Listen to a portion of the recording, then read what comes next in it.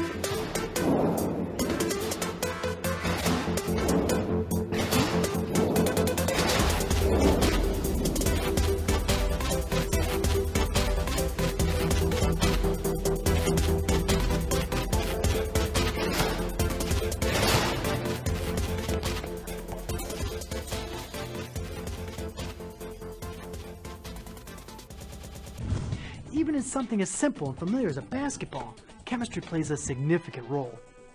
Modern material science allows us to change all kinds of things and make them better.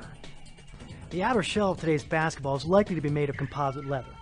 But inside each basketball, the leather is reinforced with rubber, a mesh of nylon thread, and underneath it all, an inner lining of something called thermoplastic polyurethanes.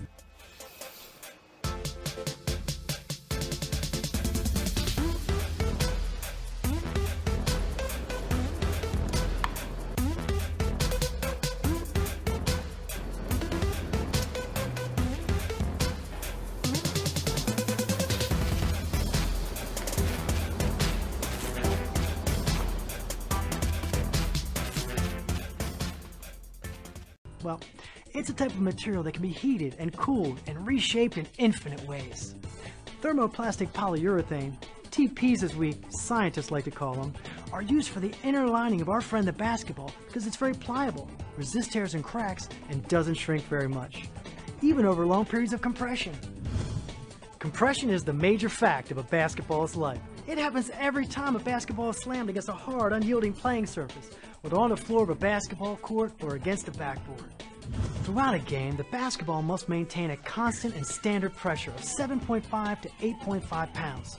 And thermoplastic polyurethanes, with their combination of stiff, rigid blocks and long, flexible chains of molecules, are on the job to make sure it does. Off the court, today's thermoplastic materials find many other uses. Because of their unique ability to be shaped and reshaped repeatedly, thermoplastic materials are perfect for recycling the plastic bottles we use every day. Thermoplastic materials are also used in fabrics, speaker enclosures, automobile parts, and hundreds of other products that we come into contact with every day. So, once again, the same science and engineering technologies that shape the serious parts of our lives are shaping the fun parts too.